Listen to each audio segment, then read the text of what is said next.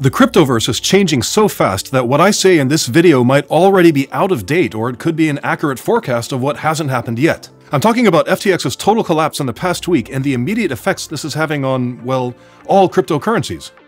Now, to accurately predict the future, you must first understand the past. And the more history you know, the better you understand your current environment and how it's likely to change. This makes me think of high school students who complain that history class is boring, and then pull out their phones and watch TikTok or crypto videos. It's like smartphones have always existed and your mom's always been middle-aged and overweight. You don't understand that once she was so hot someone banged her and out you came.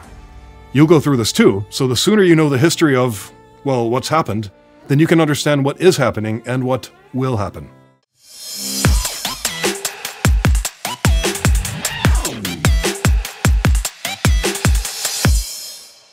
In our last episode, I talked about some of the history of FTX and how it was fatally linked to Binance. Remember that there was an ongoing feud between the owners of FTX and Binance, and that when FTX started to collapse, Binance offered to save it and then backed out of the potential deal of a lifeline. But how did FTX even rise to power? Currency exchange. Specifically, cryptocurrency exchange. In 2017, Sam Bankman-Fried, the founder of FTX, magically realized that money could be made in crypto.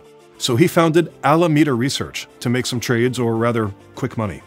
He discovered that Bitcoin prices in the US were 10% less expensive than in Japan. So he started with just $200 buying Bitcoin in the US, and then he'd sell it in Japan for instant profit. Do this enough times and it will eventually become exponential in profit. Alameda was soon trading 10 to 15 million in Bitcoin this way per day. That's a lot, and that's the beauty of the cryptoverse. It should be pointed out, however, that the 200 starter fund wasn't quite enough to scale it up to that massive amount of money that Alameda was making. A lot of it was borrowed. To be able to borrow money, you have to look good on paper. That's why a name like Alameda Research was chosen, instead of a more accurate and less reputable name like Freudcoin, because everything is symbolic and double entendres are often Freudian slips, which of course are based in the subconscious. Eventually, Alameda was trading in massive amounts of every single crypto coin there was and making 4 or 5% per month. This is actually a substantial amount. Remember my analogy in a past video about capitalism and constant growth. If ancient Egypt still existed today, and they had a similar amount of growth, like 4 or 5% per year and not even per month, then the ancient Egyptian economy today would be so big it would expand to the orbit of Neptune. Obviously, this is not sustainable. Anyhow, Alameda Research eventually grew to be one of the biggest crypto traders in existence. It only made sense that they would launch their own crypto coin, FTT, in 2019. There's a lot of dubious information swirling around these events at this time. For example, was Bankman-Fried the CEO, and for how long? What specifically was his relationship with FTX as the supposed CEO of Alameda? All of this looks like something Jack Ryan would get suspicious about and would have to travel to the Bahamas to figure out. Did I mention the Bahamas? That's ironic. Why? The Bahamas just so happens to be one of those locations on this planet where people who want to hide their money can easily form companies, or shelf companies in particular, that are in turn owned by other companies, which are in turn owned by other companies, and so on. It's a rabbit hole for tax evasion, money laundering, and even terrorist financing. I'll get back to this in a moment. Last weekend, it was reported that over $1 billion in investor funds had gone missing from FTX. Insiders report that Bankman-Fried had secretly transferred approximately $10 billion from FTX to Alameda Research, and that somewhere along the way, hackers had stolen nearly $400 million of that amount. A representative of FTX said that they had detected numerous unauthorized transactions, so they had moved all digital assets to cold storage, which is a catchword for offshore accounts. For example, the Bahamas.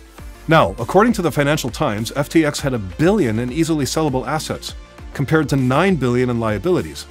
That's a convenient coincidence, but I should also point out that the dust kicked up from this hurricane is still far from settling, and there is still, as of yet, no confirmation about any of these massive numbers floating around in the air. How much is missing? How much is owed? How much was FTX worth? Who invested how much? We'll find out eventually because, well, we're talking about blockchain technology, which is easily verifiable if you know how to look. Once money starts making its way to the Bahamas, however, that's when it gets tricky. So where is Bankman-Fried anyhow? Is he in Silicon Valley? Is he even in the US? No, he's in the Bahamas. A fun site called Flight Tracker 24 tweeted early Saturday morning that he had fled the Bahamas for Argentina. But Bankman-Fried himself later denied that, claiming he was still in the Bahamas. Argentina, I should point out, does actually have an extradition treaty with the US, so it wouldn't be the ideal place for him to go anyhow. He can't go to the US as there are supposedly probes waiting for him from the Department of Justice, the Securities and Exchange Commission, and the Commodity Futures Trading Commission, and more.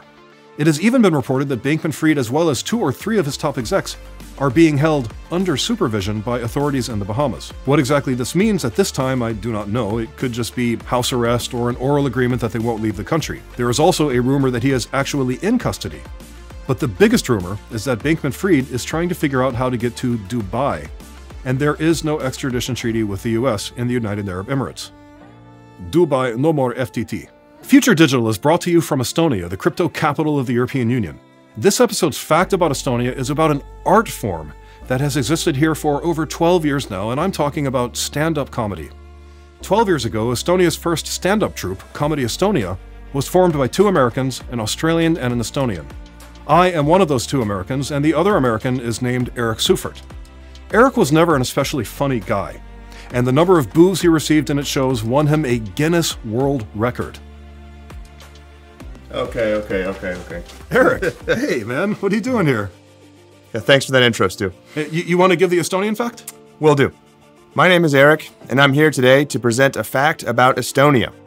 The town hall square in Estonia's capital, Tallinn, was the site of the first ever publicly displayed Christmas tree, which happened for the first time in 1441.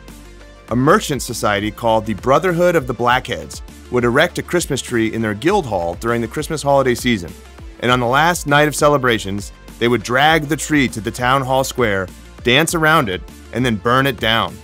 Luckily, they left their Christmas presents at the guild hall so they wouldn't be destroyed in the fire, because in medieval Estonia, iPads were even more expensive than they are today.